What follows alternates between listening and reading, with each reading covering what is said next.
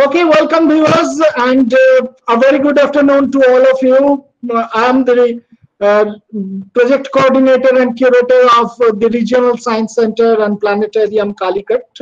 You all know that even though our center right now is not allowed to go for public programs with physical presence of the people here, but it is our continual effort to engage with all with the message of science, be it the pandemic, be it related to the pandemic or otherwise.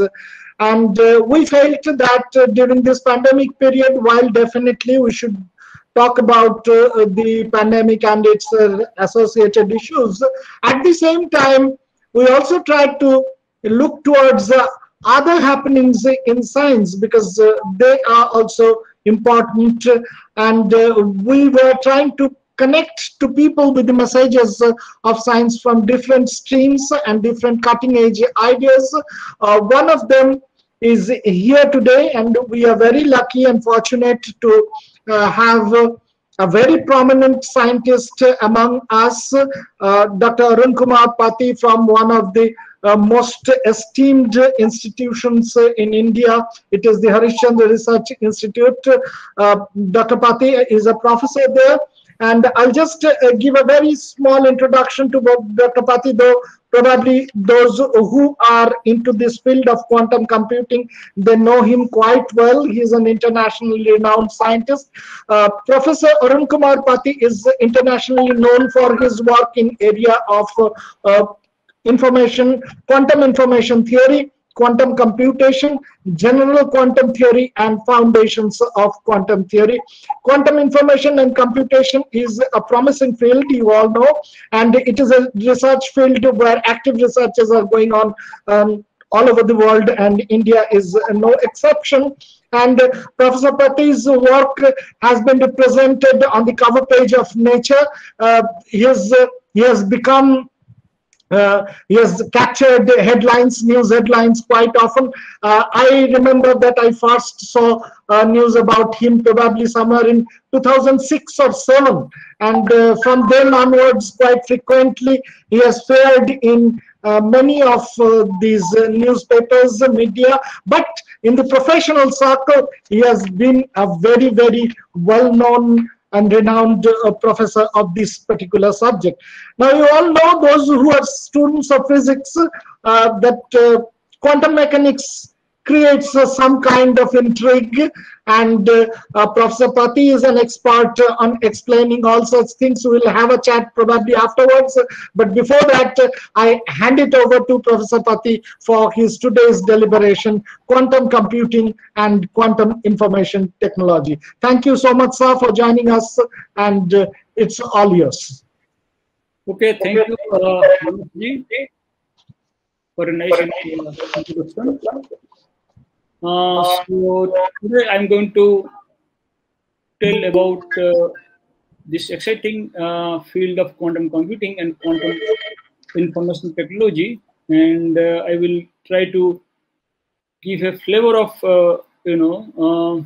recent advances over last 20 years or so. So hopefully, this will be motivating for the young generation. So as you see, myself is at HRI Allahabad, and we have here one of the largest group in India in this field. So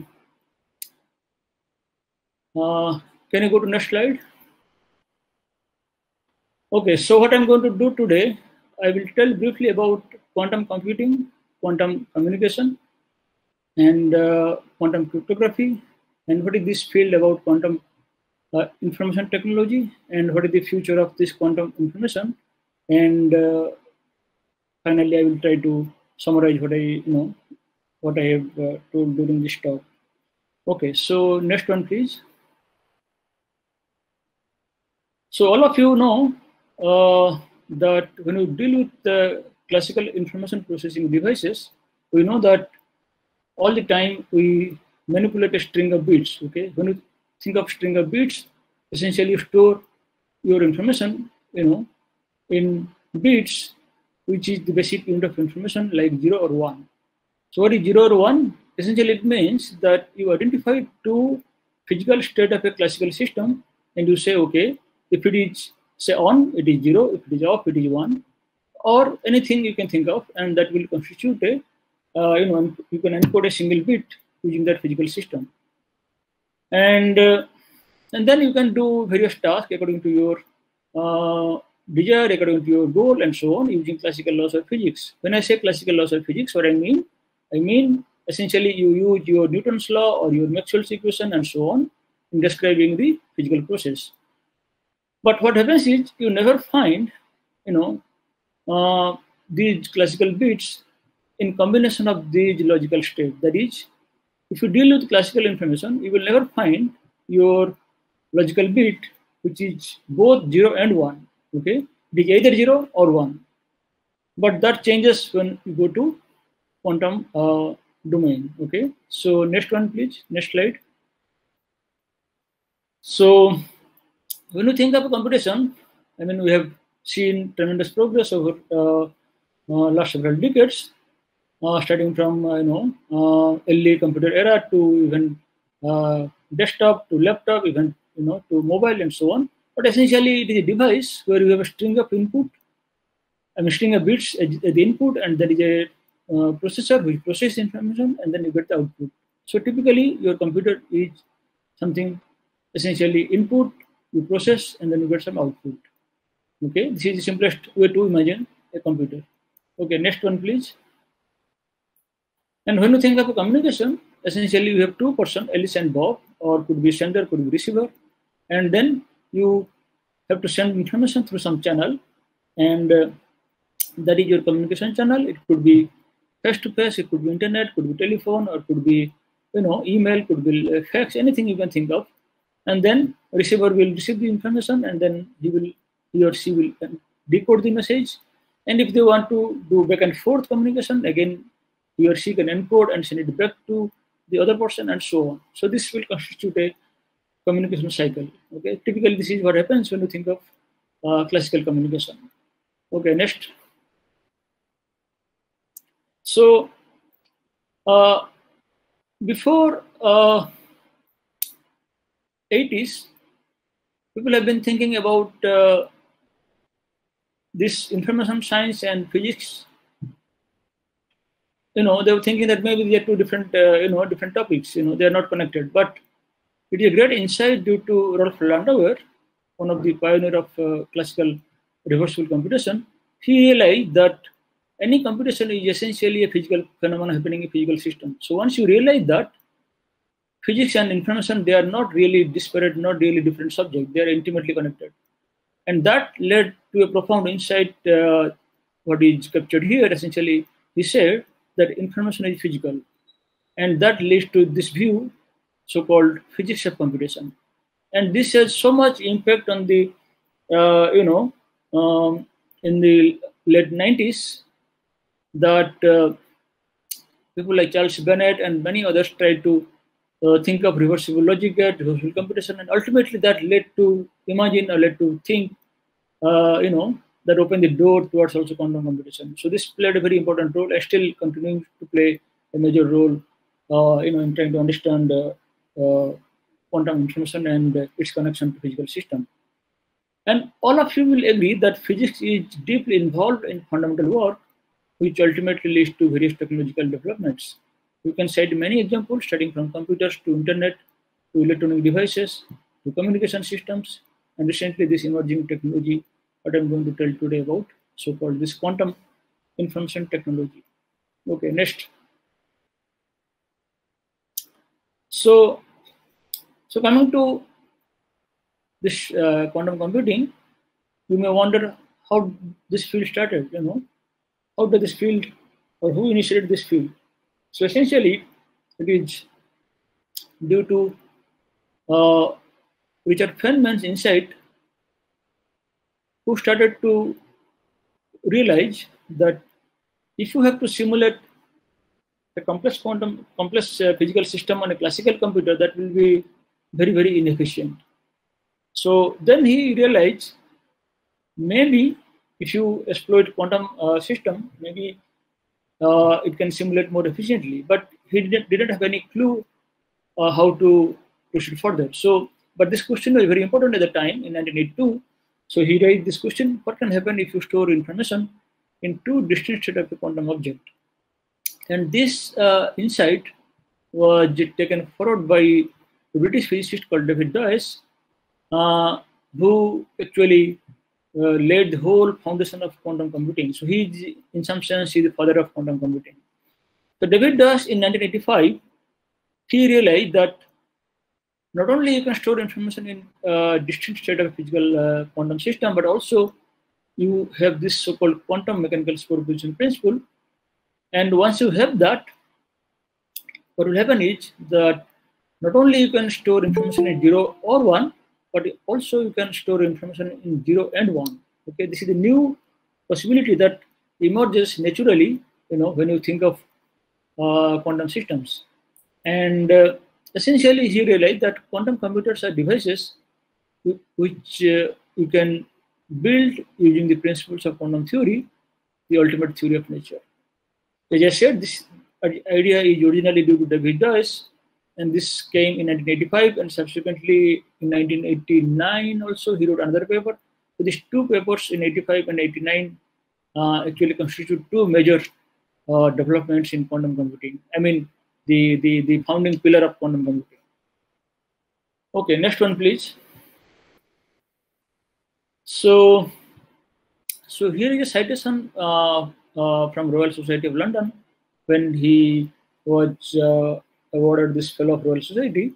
That citation goes something like this. So David Deuce laid the foundation of quantum theory computation and has subsequently made or participated in many of the most important advances in the field, including the discovery of the first quantum algorithm, the theory of quantum logic gates, in quantum computation and network, the first quantum error correction scheme, and several fundamental quantum universality results. So, as you can see, I mean, his results really span a wide variety of things in quantum computing, starting from the initial proposal of building quantum computer to quantum algorithm, quantum error correction, so many things he actually did. So he really remarkable what he did. Okay, next.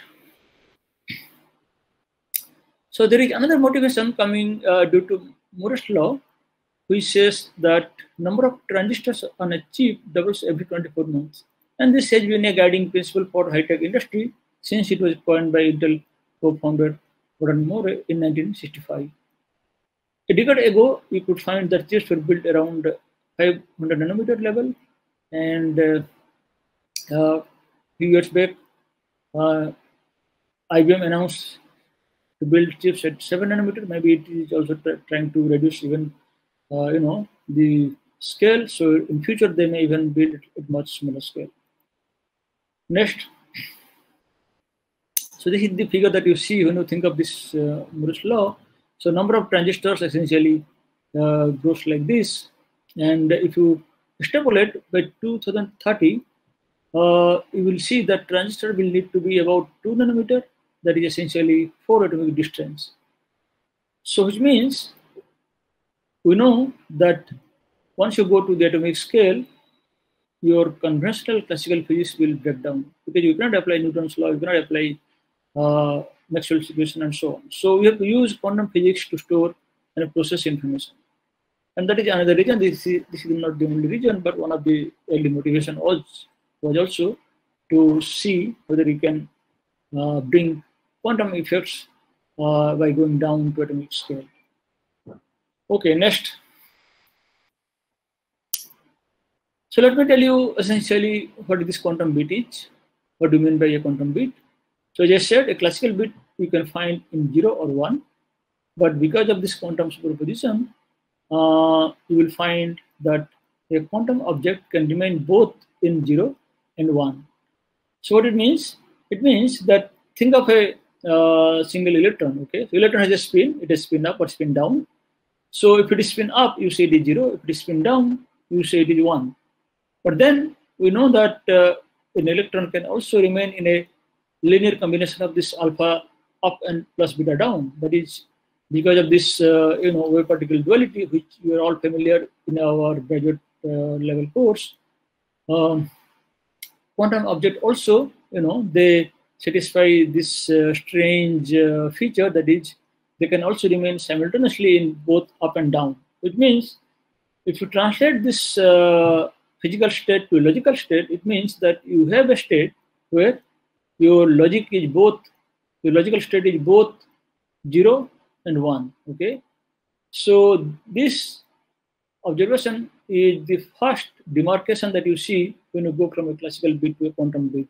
Okay, and you can think of also photon polarization, you can think of atomic level, you can think of ionic level, and so on. So any two distinct quantum state you want to identify, you can say, okay, one state will be 0, other state will be 1. But then at the same time, you can also have a situation where you can design your quantum state to be both in 0 and 1. And that inherent parallelism is responsible for the new type of computation that gave rise to whole field of quantum computing essentially. Okay, next one. So here is a pictorial way of looking at that, what I said. So you identify two state up and down, but then by superposition principle, you could have a situation where you can have alpha up plus beta down. But if you want to do a measurement on a quantum system, that is, if you want to read the result of your computation, you do a measurement, and that will essentially end up again up and down. So you can again end up only with 0 or 1. Okay. So even though your quantum bit can exist both in 0 and 1, but to be able to extract some possible outcome, which could be a result of your computation, essentially you do a measurement, and that will end up either 0 or 1. So if you're dealing with many quantum state or quantum bit, again you will end up with a string of bits, string of outcomes like 0, like up, down, down, up, and so on. So that means essentially you have to convert to classical information. Next one. So if you think of a situation where you handle with 2 quantum bits, then you see what happens. So we know that 2 classical bits can remain in one of these 4 logical states, like 0, 0, 0, 1, 1, 0, 1, 1. But if you think of a quantum bit, they can also remain simultaneously in all these 4 logical states because of this so-called quantum superposition. Next. So if you now imagine n quantum bit, you see what happens. So compared to classical scenario where n bit can be in one of those 2 to the power n possible logical states, this quantum computer, which is consisting of n quantum bit, they will be able to have a logical state which will be a superposition of all those exponential number of logical states. So you see the number of states that a quantum computer is able to access is exponentially large, in number of qubits. So that is the power, which the people realize in early days of this, and that's where this exciting thing, excitement happened, and then this whole field emerged. So as you can see, if you think of a situation where you deal with n, say 300 number of quantum bits, that goes something like 10 to the 90, which is more than the number of atoms in the known universe. So you see how large, how vast this exponential number of logical states is. And quantum computer essentially take the advantage of this exponential number of logical states, which often we call as massive parallelism, because you are able to access parallelly both the logical state, okay? Or in case of n qubit, you are able to access parallelly all this exponential number of states. That is why you say it is massive parallelism, which is offered by, this quantum theory. Okay, next. So you can ask, what can you do with quantum computer? Okay, so this is one of the most important questions that people have been wondering about. So technological revolution from quantum computer may allow to solve problems that are currently too complex for classical supercomputer. So in early days, there have been few algorithms like source algorithm, which you can use for factorization. There was this Grover's algorithm, which you can do for database search, and there was this Jojo algorithm that was designed to decide nature of this function, which was essentially to to highlight, how quantum computer can be more efficient, more powerful compared to classical computer. Next one. So building a quantum computer is the race of the 21st century, which is a difficult and ambitious challenge. And it has potential to revolutionize future computers that can do impossible calculation with a plethora of useful applications in healthcare, even defense sector, finance, chemistry, and even material design or development, software debugging, aerospace, and even transport. And the speed and power of quantum computer lie in the fact that the quantum system can remain in multiple quantum states that only occurs at the quantum level. And we need to bring quantum computing to commercial reality, and we need a extraordinary team to put their effort. And that is why you see over the last 3 to 5 years, a lot of private companies, a lot of academic institute, a lot of government are actually investing a lot of money in this area to build quantum computer. Okay, next one. So already we see a global race for building quantum computer. So for example, in 2016, IBM initiated to build commercially available universal quantum computing system with 5 qubit. In May 2017, IBM Q was announced, a prototype commercial processor with 17 qubit, and that has significant improvement compared to what it was. So it was most powerful computer at that time. And last year, in September 2020, IBM announced a 65 qubit quantum computing processor, and by 2021, they plan to have 127 number of qubit, and by 2022, they want to build about 433 number of qubit, and in next 10 years, in next 2 years, they want to go about building 1121 number of qubits. Next one. So once they build this, they want to have so that everyone can use. For example, you can allow developers, you can allow programmers and researchers to implement quantum algorithms and other information processing protocols. And already we see that there are more than 30 companies have already started investing in quantum computing and quantum information technology. And you might have seen in news item last year, in fact also last year, that Google achieved so-called quantum supremacy. And what is that supremacy? Essentially, it is a terminology that you reserve for this. That is, if your quantum computer can solve a problem that no classical computer can solve in any feasible amount of time, irrespective of the usefulness of the problem, that is, whether your task is useful for societal benefit or something else, don't care. But at least if you can claim that yes, your quantum computing processor can actually solve much faster compared to all the existing supercomputer, then you will say, okay, you have achieved quantum supremacy.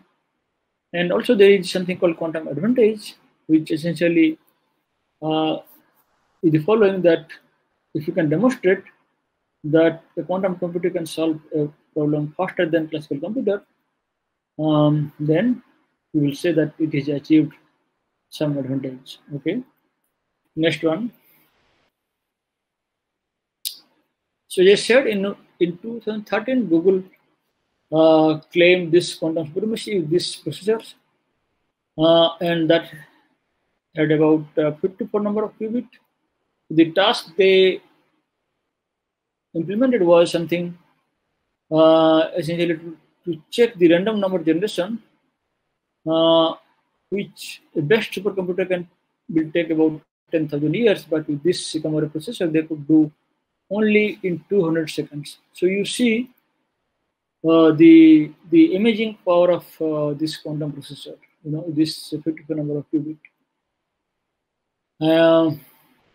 Last year, in 2020 December, this Chinese team they tried to design another processor which is 10 billion times faster than Google's processor.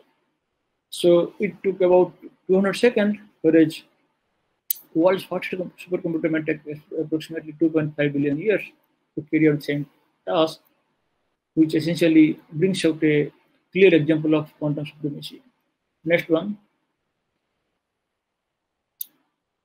So when you think of quantum computing, quantum information, often you will see, or you will read some article where they talk about quantum entanglement.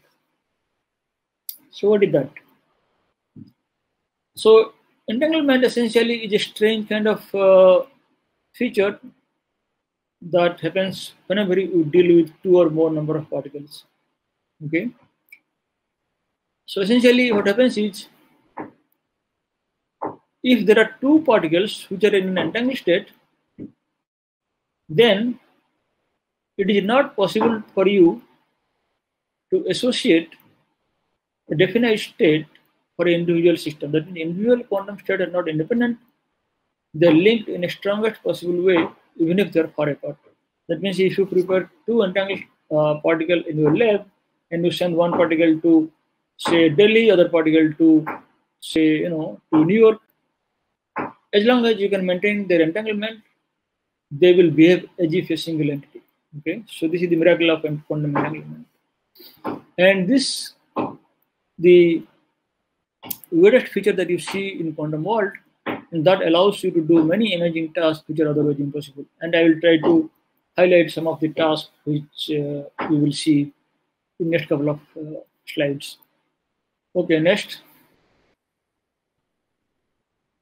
So quantum entanglement essentially involves entwining two or more particles without physical contact, and this provides an invisible kind of link between two or more particles, which you can use for quantum communication.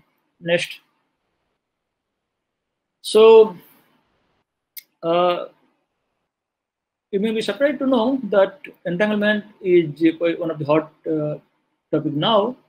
I mean, now means over the last 25 years or so, but it was already discovered way back in 1935 by Schrödinger, and later on, not later on, in the same year actually, by Einstein and Podolsky-Rosen, in trying to argue that quantum theory may be not a complete theory, because if you read the history of quantum mechanics, we know that Einstein was not really very happy the way quantum theory was being developed, because unlike classical world, quantum theory brought some kind of indeterminacy, some kind of probabilistic element, which was very, very uncomfortable for Einstein. So he thought that maybe quantum theory is not a complete theory, there is something beyond quantum theory.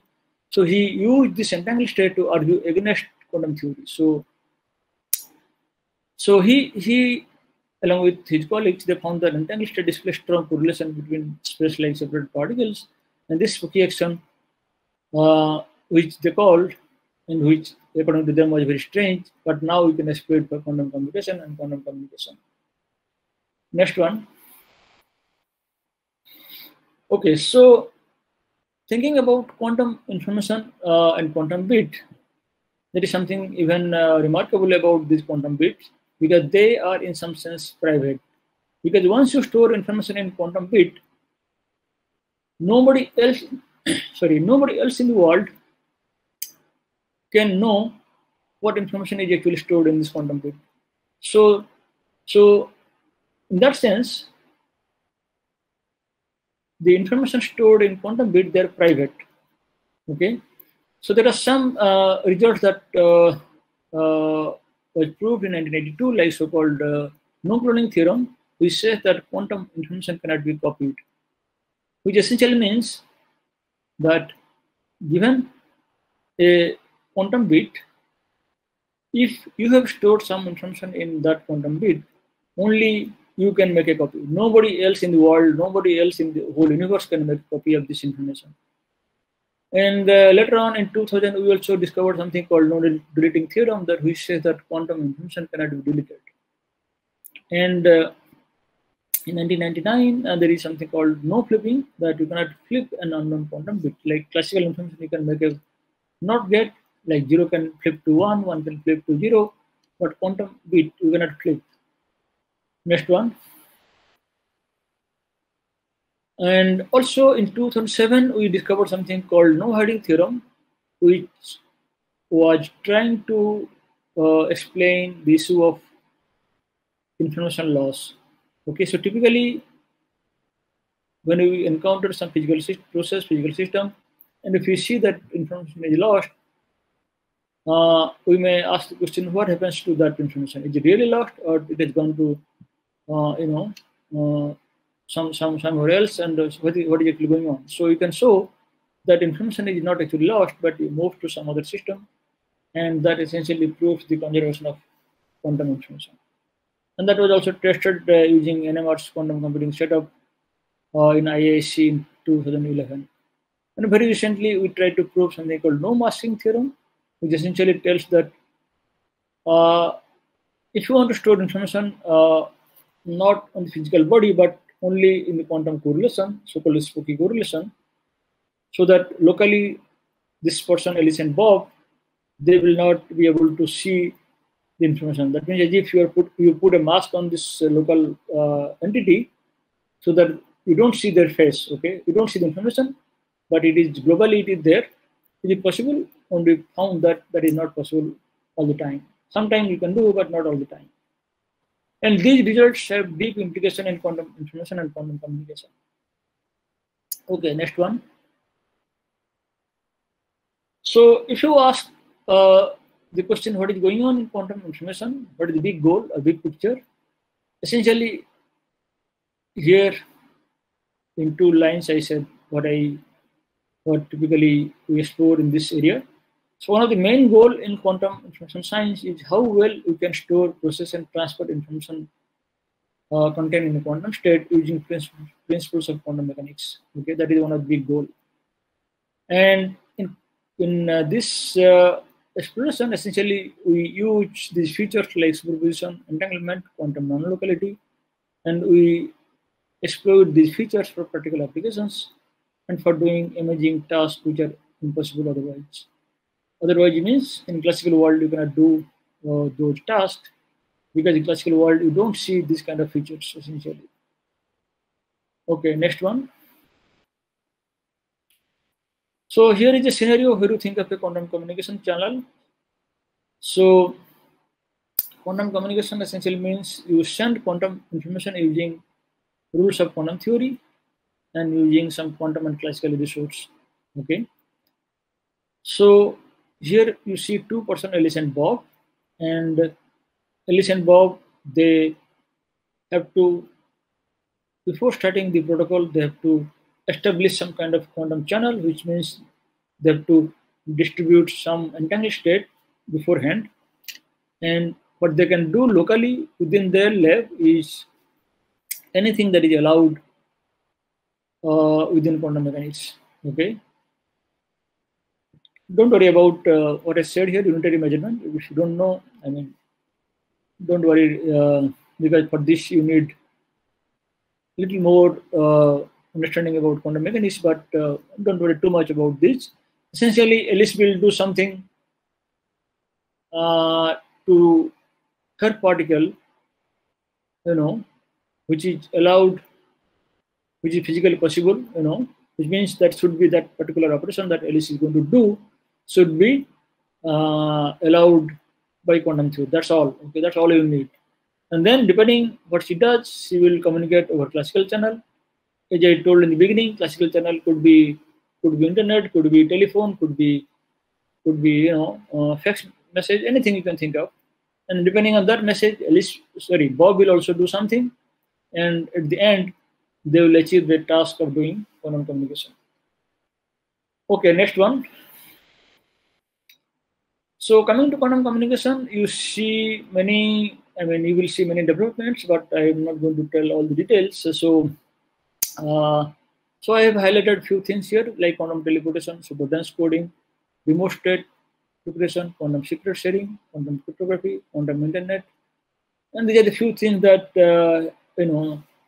that will play a very major role in next in next couple of years, because already we see like Chinese group, they have implemented quantum teleportation over long distance and so on. So I think these protocols will play a major role in future quantum communication. Next one. Okay, so thinking about teleportation, if you have seen this sci-fi movie, you might have seen this Fly or maybe some other Star Trek or something else.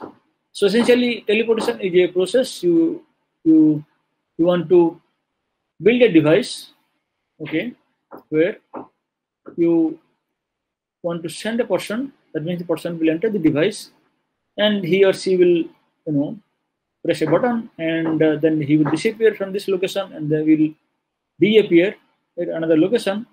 And the distance is immaterial. It could be another planet, it could be another extraterrestrial object or something else. And essentially, that is the process of teleportation. So, if you look at the dictionary meaning of teleportation, it is essentially destroying an object at one location and recreating the same object at a distant location. That is the meaning of teleportation. So, if you ask the question, can you teleport a quantum object? So before 1993, it was thought that it is completely impossible. Why it is impossible? Because to teleport, what do you need? For example, if I want to teleport this object, okay, essentially what this machine had to do is this machine had to read all the information content in this person, for example, and then send that information to the other end. And at the other end, this would have some raw material, and depending on this information, that the device at the other end should be able to recreate, from this this whole object which was to be teleported. Okay, but if you are giving a single quantum object to a person who would like to teleport that, we know that he or she cannot read the full information, because by no cloning theorem, he is not allowed to know the information. Okay, he cannot make any. He cannot make. He cannot have any knowledge about the information content of this quantum state if that is to be teleported. So it was thought that it is completely impossible to do teleportation. But this Charles Bennett and many other people involved in that paper, so they found a way to teleport this quantum system. So next one. So here is the scheme. So you have Alice, you have Bob, and Alice want to teleport a quantum state to Bob. And what she will do is that before starting the protocol, they have this so-called this entangled channel. They have already shared this entanglement. And then Alice will do something on this input and this half of the entangled particle. And depending on that something, he will send this only 2 classical bit. And Bob will do something to this particle. And at the end, this particle will get transformed to the input that Alice wanted to teleport. So you see, in the whole process, Alice is not able to know what is there in the state psi. Neither Bob also know what is the information contained in the state psi. So unlike classical teleportation, this quantum teleportation is a beautiful and amazing application of this quantum entanglement, because you see this entangled channel actually somehow able to transfer all the information without even knowing what is there.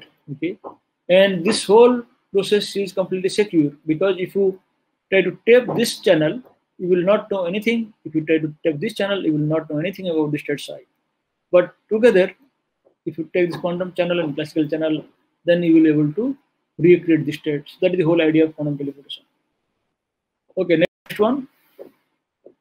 So this is the first. So the first theoretical idea came in 1993, and immediately in 1997, this Vienna group, they did the experiment, and they could teleport the single photon over few meters across the table. Okay, that's the first prototype experiment. And here you see the 6 scientists who discovered this quantum teleportation. Next one. And subsequently, people try to teleport information from light to matter, and then they try to teleport between different objects and so on. And they try to see if you can do over long distance, and it cannot be eavesdropped, and during transmission of the quantum information, it can remain unconditionally secure. So all these things people have achieved. Next. So this is the Denmark group with the teleportation of information from photon to atom. Next one. And later on in 2003, this Geneva group, they teleported single photon over some 55 meter, and then also they did over 2 kilometer distance. And then this Chinese group, they also did over something like 16 kilometer. And Japanese group, they teleported single photon over 100 kilometer in 2015. Next one. And 2 years back, this Chinese group, they reported the ground breaking experiment where they teleported single photon from ground observatory to low Earth orbit satellite through an uplink channel, which is covering a distance like 1400 kilometers. This is the record-breaking distance this Chinese group actually implemented quantum teleportation. And not only they did that, they also could demonstrate how good that is, that they could quantify up to 80%, that yes, indeed it is working. Next one. So next, quantum communication. This is not really quantum communication, but this tells you that even to send classical information, quantum theory can actually help. Why? Because we know that if you want to send a single qubit, you can get only one bit. As I said in the beginning, even though quantum bit can exist both in 0 and 1, but once you do a measurement, you get only 2 possible outcomes, and that will lead only to a single bit, because log base 2 times number of distinct outcomes, essentially log base 2 times 2 is just 1. Okay, so essentially you get only one bit. But what happens remarkably, that was discovered by Bennett and Weisner in 1992, was that if Alice and Bob, they share entanglement, which is a kind of quantum channel, then by sending a single qubit, you can actually send 2 classical bits. That is why the name comes super dense coding. So this is another remarkable application of quantum entanglement, that not only it helps to do quantum teleportation, but also it can enhance your communication capacity, classical communication capacity. Okay. Next one. So here is a pictorial way of what I said. So you have Alice and Bob. They have this entanglement shared beforehand. Then Alice wants to send 2 classical bits. Then she will encode this by doing something on this particle and send that particle to Bob. And Bob will do some kind of operation, and he can get 2 classical bits. So as I said, if they don't have this entanglement, just sending a single qubit, Bob will get only 1 classical bit. So that is the enhancement of ability to send classical information using quantum entanglement. Next one. So unlike quantum teleportation, in 2000, what I propose is something called remote state preparation, where Alice wants to prepare a quantum state at a distant location without physically sending it. So it is like this. Imagine that you and you are in your home, and there is this lockdown, and you want to help your friend to prepare a particular dish, okay, particular item, in his or in her kitchen, okay. So what can you do? Either you can prepare your food and pack it and send it by some courier, and reach your friend's place, and friend can enjoy your food, okay. Or alternately, what you can do is you can tell the whole preparation procedure, whole recipe over telephone, and then Bob can prepare the desired dish, okay. But can this be done without these 2 means? That is, without telling the whole recipe, without sending the prepared recipe by courier, can you still do this? The answer is yes. And this is not recipe, but this is not preparing a dish, but preparing a quantum state, which I call remote state preparation. Okay, so Alice wants to prepare a quantum state that she knows, but Bob doesn't know. And that she can do by again using one entanglement pair and doing something and just sending one single bit of classical information. So this idea was proposed in 2000 and also experimentally tested by many groups later on. Okay, next one. So here is the idea what I said. Alice and Bob, they're at different places, and Alice want to help her friend, so that he can get this quantum state psi. So she is trying to prepare this quantum state psi, which is in her mind, okay? And that she can do by using this entanglement and using just one classical bit. Okay, next one. There is also this remarkable direction of secret sharing, because here what you want to do is you have 2% Alice and Bob, and you want to have a joint account. Neither of them should have access to the account, but together they can withdraw some money. And to do that, they require a password. So think of the scenario. So Alice had this message, okay, and this is the key, okay. So neither Alice nor Bob have the key, but if Alice does this XOR operation, that is addition modulo 2, and sends message to Bob, Bob can get the message, okay. So neither Alice nor Bob has any information, but together they can have the complete information. So this kind of idea people are trying to generalize, actually have generalized to quantum domain, and there are many quantum secret sharing protocol where single person cannot have any knowledge about the information, but two or more number of parties can have knowledge about the information. So next one. So there is another area that is quite promising is cryptography. So essentially, this is art of encrypting and decrypting message in codes in order to ensure their confidentiality and authenticity. And as we know, the fundamental task of cryptography is to allow two users to have a secure communication, which is unintelligible to any third party. Next one. A typical scenario is your one-time paired. You have a plain text, you encrypt and send a ciphertext, and then the receiver can decrypt and get the plain text. And very early example of this kind of scenario is your one-time pair, so-called secret cipher, which you can use to do this kind of encoding and decoding. Next one. So in quantum cryptography was proposed by Bennett and Prasad in 1984. So essentially, Alice and Bob, they want to establish a secret key. So they will have, Alice will send some quantum state through quantum channel, and then Bob will do some random measurement, and then he will announce this encoding bits, and and then at the end they will discard some outcome, and they will end up with some secret key. Okay, next one.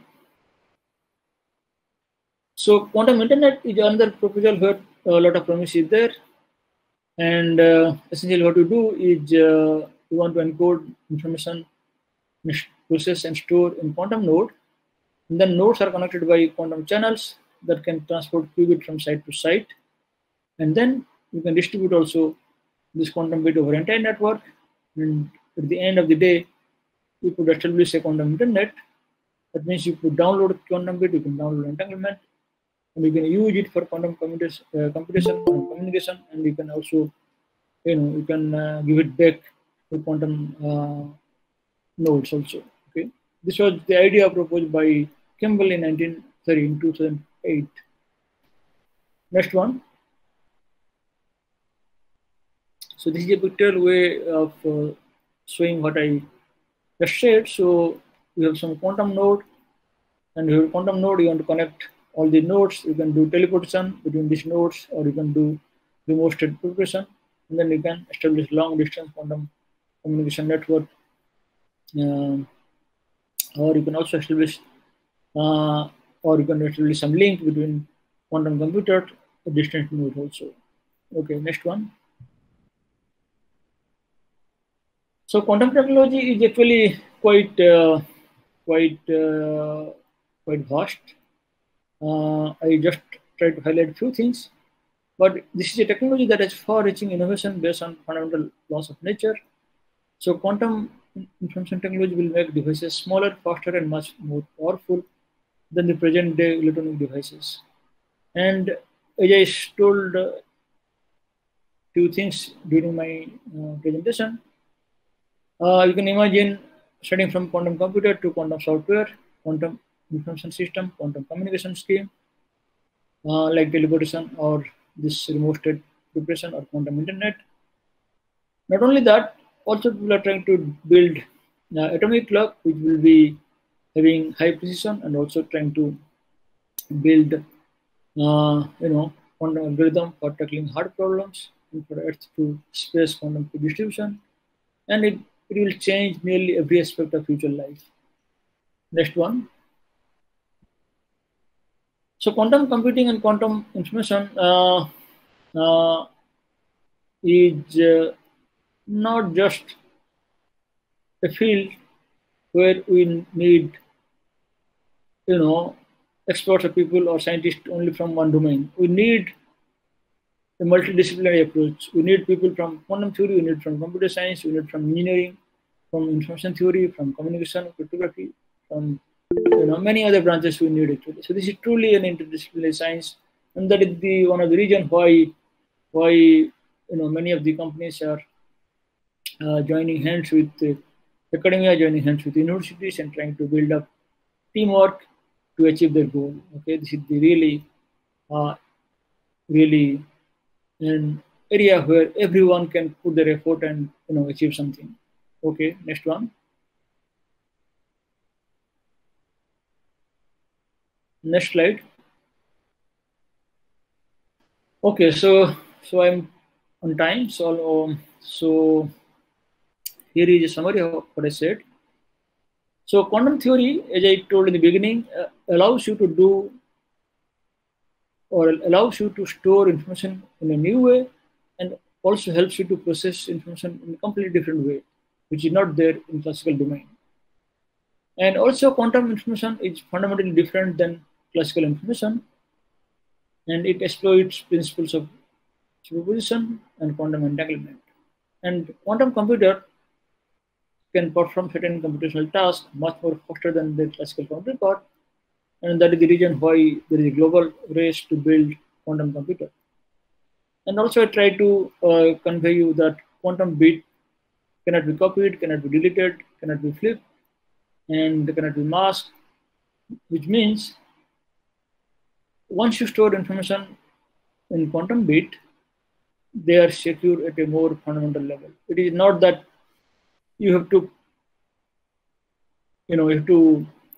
put an extra effort in making them secure. Of course, there are other issues, but there are like issues of decoherence and things like that. But and a correction, but these results provide you an extra layer of security, to quantum information that is stored in quantum bit. Okay, next one.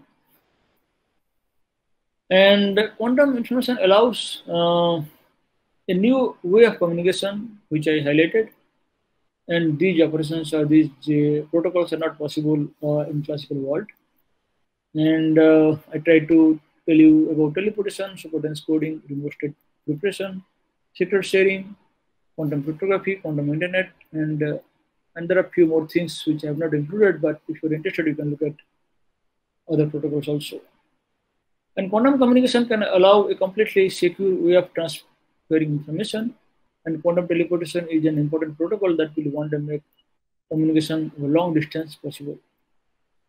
And in all this, you will see that entanglement plays a very crucial role, because that provides this invisible wiring between distant nodes in quantum communication. And one of the biggest challenges is to produce entanglement over long distance. Not only produce, but also you have to maintain, so that you can achieve your goal.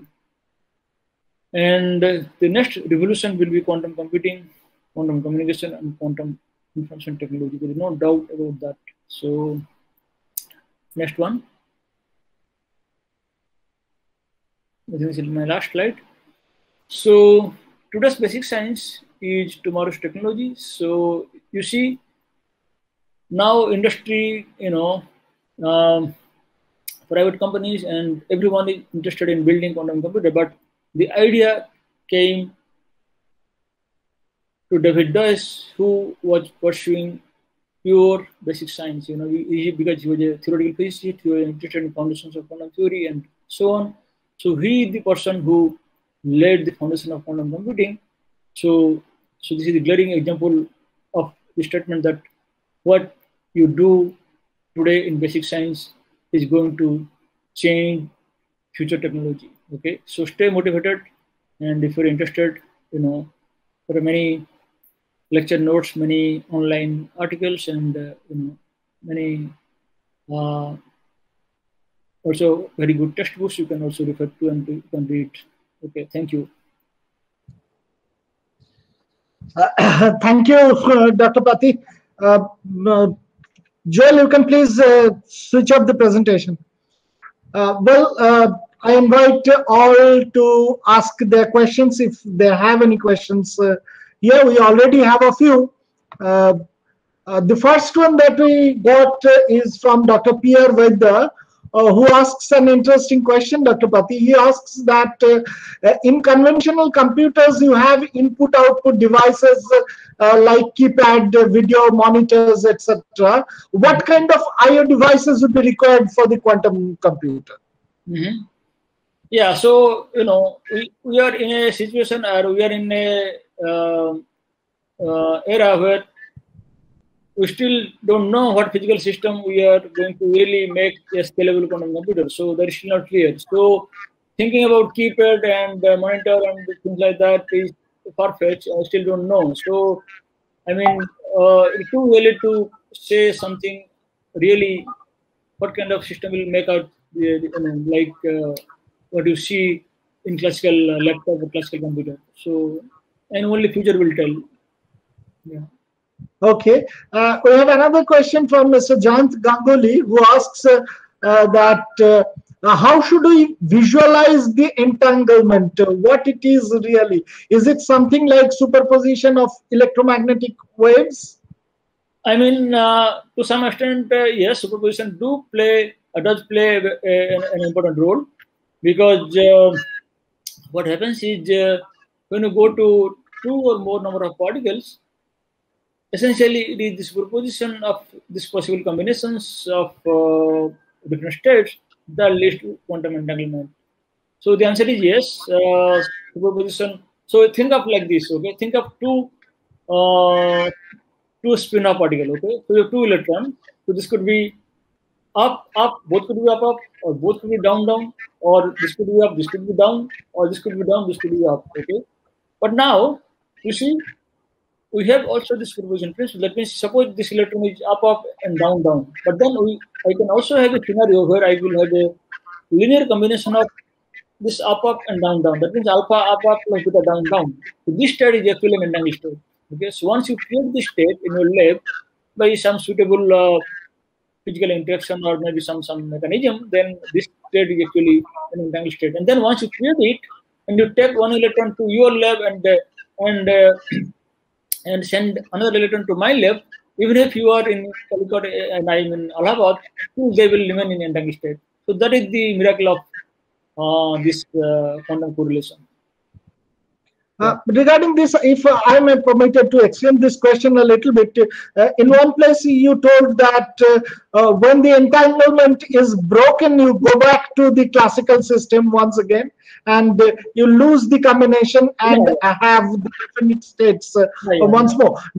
Does it mean any loss of information in the process? And is there any further? Yeah, certainly. Once you do a measurement, you lose this quantum bit. So think of a single quantum bit. You don't have to go to 2 or more number of quantum bits. So think of a single quantum bit, which was like say alpha 0 plus beta 1 or alpha up plus beta down. Once I do a measurement, I get either up or down. So I lose the initial quantum state. So this is the so that is the reason when you do a quantum computation, you try to maintain your superposition till the time you reach your your target state. Okay, the state that you like to get the final answer, you have to reach the state, and till that time you don't do any measurement. Once you do a measurement, you lose all the benefits that you have obtained. So this is the kind of thing one have to be very careful in trying to implement quantum algorithm. Yes. So in such cases, is there a concept of any permanent storage? Permanent storage, I mean, as long as you can keep your quantum bit isolated, without being, without allowing them to interact with the external world, you can maintain. But it is very hard because, quantum states are very fragile, I mean, a slight interaction will tend to lose their superposition, and you will lose your initial qubit. So designing a permanent thing is at the moment hard, but you never know. Maybe there is a way to shield the collection of quantum bit, and they can still maintain this coherence for a long time. We still don't know that. So these are some of the challenging questions actually. Yeah. Okay. We have another almost parallel question from Mr. Umesh Kumar Rostage, who is a senior curator in our Nehru Science Center, Mumbai. And he asks, if information is lost or hidden and goes to other environment, then how to retrieve it? Is there any way to retrieve it further? Yeah, good question. So yes, so what we did in our experiment, actually, we tried to do that actually. I mean, so in our experiment, we had a single qubit, and we did something. Apply something to this quantum bit, and at the end, this information was lost. Okay, but then by our no-hiding theorem, we tell us that information is not really lost. It must be somewhere. Okay, so we try to look at that where it is. Okay, so we realized that the additional system which is surrounding the single qubit, there are two additional quantum bits. Okay, so we figured out that the information is not here, not in first qubit, but it is simply remaining in one of the additional qubit. So we could reconstruct the original information from third qubit. So there is a way. But if you're, in this case, it was a very simple system. Your single system is your system of interest, and the additional system only 2 qubit. So it is much simpler to handle. But if you ask the same question in a larger context, that is, if you say this is my single qubit and I have many additional quantum bit, then it may not be that easy to. I mean, in principle, it is there. The no-hiding theorem tells that yes, information is actually there, but how to locate, how to reconstruct from this large portion of additional quantum system is very hard. We still don't know. I mean, you see, in principle, it is yes. Answer is yes. It is doable, but in practice, it may be very hard. The problem may be technically almost improbable. Yeah. But in simpler scenario, we did verify our idea, and it worked perfectly. It worked. Yes. Okay, then we have another question, another cryptic question from Mr. Ganguly, Mr. Jan Ganguly. He asks that if the quantum bit is not to be, it cannot be tampered, there cannot be any cloning, there cannot be deletion, there cannot be flipping, then what is the requirement of cryptography at all? No, cryptography is, you have to establish a secret key where these two users can have access to that. They should be able to read your information. These theorems, sorry, these theorems provide limitation on what you can do and what you cannot do.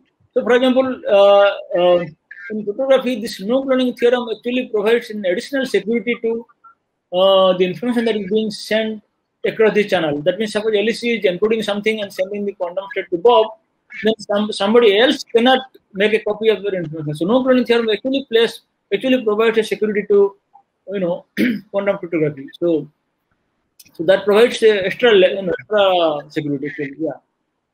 Now, from your presentation, it appears that developing a workable quantum computer takes a long time. Even for IBM, it took somewhere 5 years or even more. in another space. Where are the challenges? I mean, what is so difficult that it's very difficult to realize in actually workable form? Yeah, so the most challenging thing in building a quantum computer, in building say large-scale quantum computer, these two things. One is how to preserve this superposition for a long time. That is called coherence. Okay, and how to fight against error. Okay, because once you have a large number of quantum bits, they will try to interact with each other, and then the thing that you want to encode, there will be some extra error, and that will get amplified and so on. So the error correction and then maintaining the coherence for a long time. These are two greatest challenge, and that is the main obstacle in building or scaling up this quantum computer for large number of qubits. So, and also there is the other challenge. We still don't know. I mean, currently, like IBM, they are exploiting only superconducting qubit, but there are other proposals like ion trap, like photonic quantum computing, like NMR. But we still don't know what kind of physical system will be really. You can scale up to say 1,000 number of qubits, or 2,000 number of qubits. We still don't know that. So these are the biggest challenges we are still facing. So hopefully, next 5 to 10 years, something will emerge. So yeah. So right now, if somebody, it might be very naive, but if somebody holds an aspiration that I would like to be a person who will work with quantum computers and all, what would you suggest for them? What to study and in what ways? Is there any particular programming language or particular forms of algorithms that they must? Yeah. Like IBM, they have developed this QSkit, and then Microsoft has its own software. So there are many already online. They are freely available also, and there are many institutes. They also teach regular courses in quantum computing, quantum information. Like at HRI, we have a regular course, and there are opportunity to do PhD. If somebody wants to do PhD in this area, there are many. Okay, right now I do not find any other question. I only have a personal. Are you online, Dr. Pati? I have a personal interest that I would like to ask. That I remember that I read some reports about your work where you said that the quantum hiding paradox that is involved with the black holes that can have a plausible and legitimate explanation. What it is, if you would like to explain it a bit. Yeah, so I don't work too much. I don't really work in black hole, but my interest actually came due to the black hole information loss paradox. When we tried to ask this question, that what happens to quantum information when it is getting lost? It is really lost, or it is going somewhere, or what is actually going on? Okay, so with that motivation, we started this question, and we tried to analyze. So we started actually exploring this in 2004, and it took us almost 2 years to figure out the answer. So the no hiding theorem that I mentioned briefly is actually about this.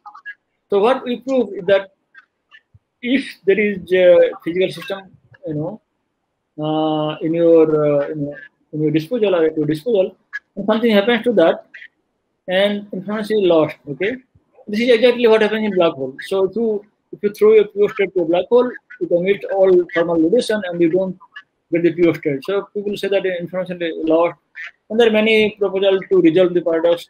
Some people say that maybe there is some baby universe where black hole evaporates completely, it goes to some other universe and remains there, or maybe it is hidden in the correlation between the inside black hole and outside radiation, and so on.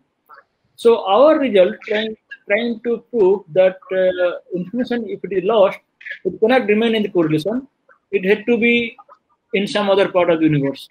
So then we applied this to black hole information loss, and we ruled out one of the options that it cannot remain in the correlation. So that was the kind of implication of this no hiding. Yeah. And one more last topic that I would like you to cast light on is you also have worked on a field where you showed that the uncertainty equation of Schrodinger needs some extension, and it has got some other form as well. What about it, if you may kindly explain it a little bit? Yeah, so no, very interesting. I mean, question that you asked. So when I was a student, in my university, I always wondered, okay, is there anything beyond what we know or what we are taught, in MSc? Because in MSc we all know that we have the Heisenberg uncertainty relation. We learn this Robertson, uncertainty relation. So I was thinking, okay, can there be something else beyond this from which you can derive this, this is a special case of the new relation and so on. So and that was, I was thinking and trying sometime on and off. And in 2014, myself and one of my collaborators from Italy, we figured out that yes, it is actually possible. So we tried to prove a new relation, okay, for general observables. It could be position momentum, it could be any two observable. And we found that what we have in this new relation is much stronger than what is there in this Heisenberg. So as a result, the Heisenberg relation that we know in textbook actually follows as a special case of that. And then people also did experiment and they also verified so that yes, it is true. Yeah. So that is the kind of story. Yes. Okay, so thank you very much for joining us and keeping such a difficult thing simple for explaining to people. Thank you very much, sir. And I hope that in future also will perhaps be some chance to get back to you and get your ideas once again. Okay, sure. Yeah, thank you. Thank you so very much. So here we end this program. And take care. Yeah. Thank you so much. Thank you. Yeah.